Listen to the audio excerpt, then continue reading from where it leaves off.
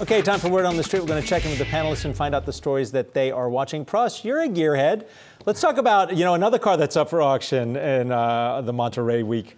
Well, it's high drama at Pebble Beach, right? So the 1939 Porsche Type 64. Now, Ferdinand Porsche built this car for a race that Hitler wanted to have between Berlin and Rome.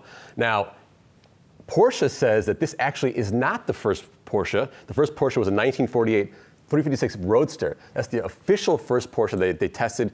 Ferry Porsche, the son, actually made it.